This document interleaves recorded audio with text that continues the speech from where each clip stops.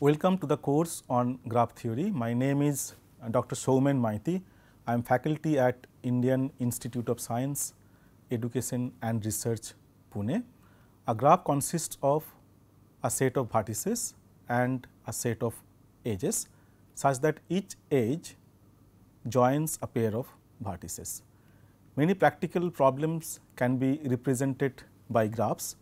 Graphs can be used to model different relations and processes in physics, biology, social and information science.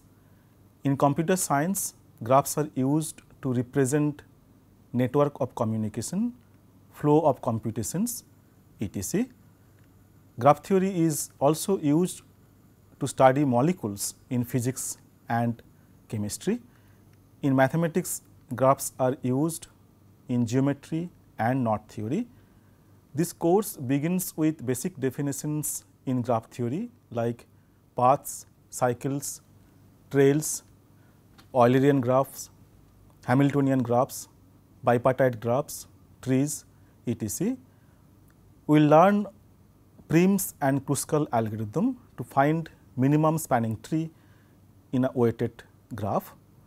Next, we talk about matchings in graphs, more specifically how to find maximum matching using augmenting path algorithm in bipartite graph. We also learn what is vertex cover, edge cover, independent set in a graph and the relation between maximum matching and minimum vertex cover in bipartite graph. In this course, we learn what is graph connectivity and more specifically, we learn how to characterize two connected graphs. This course also covers network flows and how to find maximum flow using Ford-Fulkerson algorithms. Finally, we talk about planar graphs and graph colorings. I hope that you will enjoy this course. Thank you very much.